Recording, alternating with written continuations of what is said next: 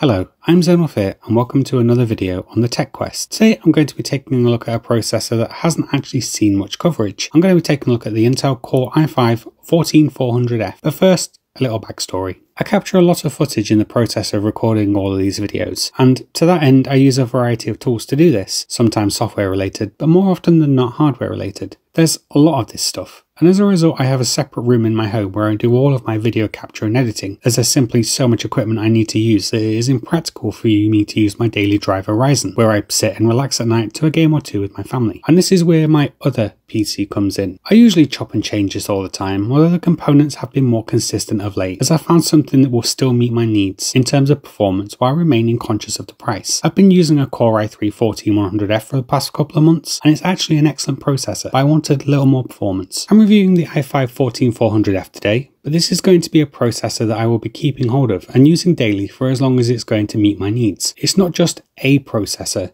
it's my processor on hardware that I use day in, day out. It's a personal review because I use it in almost everything I do, and the 14400F is an integral part of that. Anyway, let's get started. The Core i5-14400F is a 14th gen Intel processor based on the LGA 1700 socket.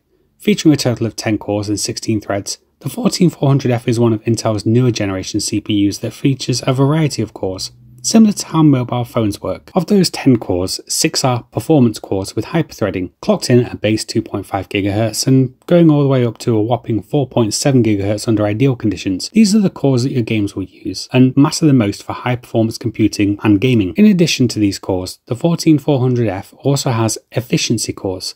These are clocked slower and use much less power than the performance cores, with both benefits and downsides to that. These efficiency cores are clocked in at 1.8 GHz, but will boost under certain conditions up to a respectable 3.5 GHz. These aren't gaming cores, and they're designed for when your PC is in a low power state, such as web browsing, to take on the lightweight tasks in a low power envelope. They can also take over the easier background tasks, freeing up more performance on those peak cores to improve your time on the machine. It's a neat idea, and mobile phones have been doing something remarkably similar for years now, but this is a fairly new concept on the desktop PC, and it's certainly had a few teething problems. Topping all of this off is a generous amount of L2 and L3 cache, 20 megs of L3, and a total 9.5 megs of L2, and wrapped up in a processor with a TDP rating of 65 watts. The current setup of this PC is modest, but capable nonetheless. A Gigabyte H610M DDR4 motherboard with 32 gigs of DDR4 2666 MHz RAM and admittedly suboptimal speed, but what I had going spare at the time. Powered by a Zotac GeForce RTX 3060 and an Aerocool integrated 600 watt power unit. As a side note, you could also consider this a review of the RTX 3060, as it's the first time I've run that through testing as well. All games tested today are ran from an NVMe or SSD drive unless expressly stated. I use data pulled from a minimum of 10 minutes of actual playtime, although this is often longer. Without further delay, let's begin. Fallout 4 starts the lineup as always today at 1080p and using the Ultra preset. Fallout 4 was an absolutely flawless experience that hit 60 FPS and stuck to it like glue. It looked great and it plays great too. Average was 59.9 FPS, with percentile figures being 1% at 58.8 and 0.1% at 44.5, so it was very consistent in its overall delivery as well. Dying Light 2 was another outstanding performer. At 1080p and using a mixture of medium and high settings, zombie infested Villador looked great, and it was fluid in motion too, so you're going to have a really enjoyable experience on the 14400F. Average was an outstanding 95.9, with 1.1% being 67 and 32.5 FPS respectively. It was overall a great experience, and I really enjoyed my time on this. We returned to the Wild West in Red Dead Redemption 2 at 1080p and using the game's high preset, but with ultra textures. Red Dead 2 was,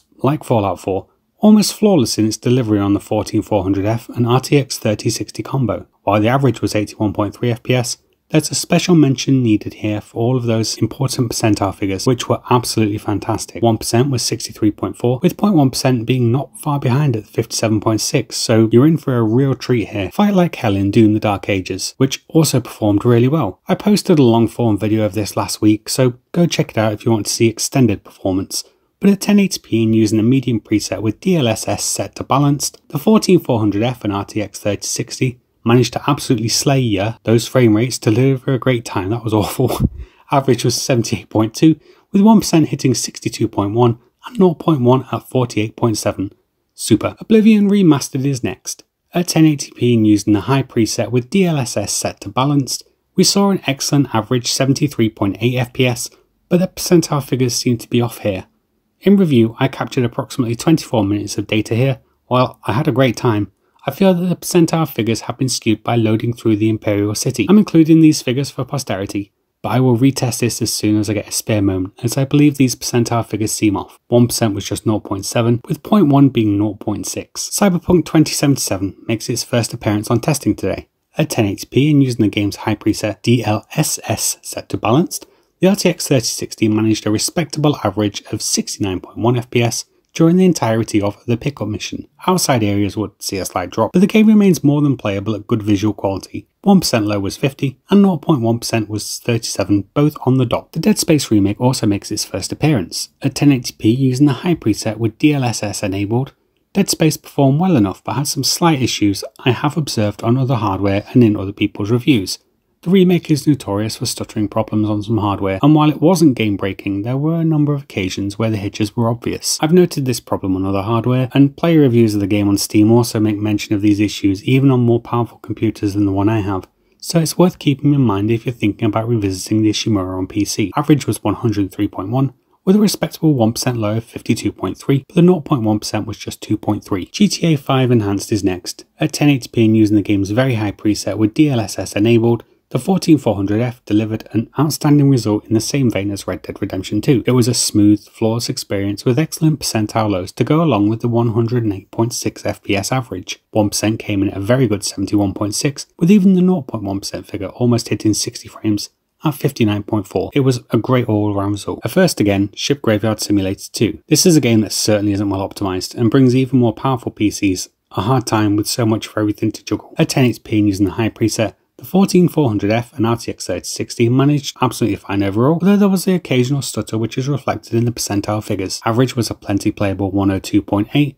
with the 1% coming in at a decent 53.2 and the 0.1% coming in at a little low 11.5. It runs well, but there are some optimization related issues here. We're riding through the apocalypse in Days Gone now, a criminally underrated game in my opinion. We're using a mixture of high and very high settings here at 1080p, and it was just an absolutely flawless experience overall. It looked great, it ran great, and I honestly lost track of time while I was putting this through its paces. It's just that good. Average was a superb 127 on the dot, with excellent percentile lows too, 1% at 74.2 and 0.1% at a still solid 44.9. Another console port, Horizon Forbidden West, is our penultimate game today. At 1080p medium, we had to tweak a little to hit that magic 60 FPS mark, but that's what we ended up with.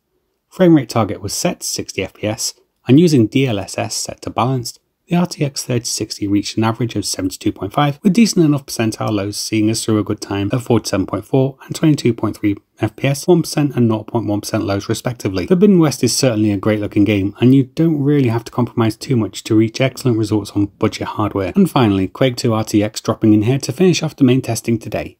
At the default settings, we saw an excellent return of 75.9 FPS average, even with very high GPU usage ray tracing usually demands from cards, especially RTX showcases like Quake. The 14400F had no problems keeping up with Quake or anything else actually today, and its performance here was perfect too. 1% low was 62.3, and the 0.1% low I believe was skewed by a loading screen at just 1.4 FPS. But as you can see here, Quake 2 RTX had no issues here whatsoever, and that's a wrap.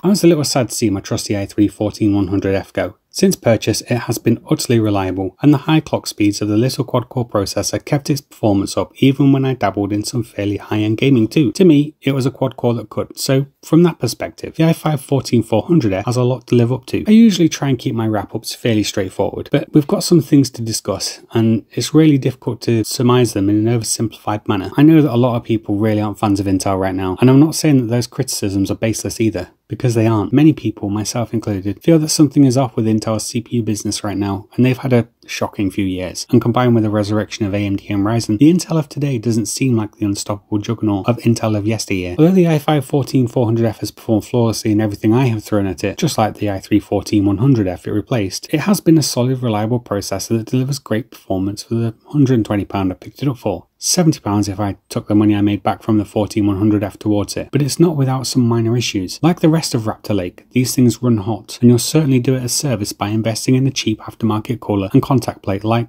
I have had to do to keep those temperatures down. These processors also seem hungrier than previous generations, with power consumption seemingly higher than previous generations of Intel's chips. Outside of my own personal experience, there's also something going off with 14th gen processors and processor instability. I have been fortunate enough to not have noticed anything off personally, but enough people are having problems with processor stability on LGA 1700 that I do believe it should factor in your purchasing decisions. There's frankly far too many of these little things going on with Intel in general right now, and as a result, despite really liking both 14th gens that have occupied my desk, it makes it really tricky for me to commit to a recommendation to you. As well as these issues, pricing of these chips is also higher than they really ought to be for the performance offered, and all of this is on a socket that is now effectively going nowhere too. It makes for a really tough sell. The Core i5-14400F is a solid performer overall. Day-to-day tasks are easy, video editing is no sweat for it, and gaming is an excellent experience all around. It is a competent chip, but even if we discounted the aforementioned issues, its current pricing just feels a little too high. If you're already on LGA 1700 and you're looking for an upgrade from an earlier generation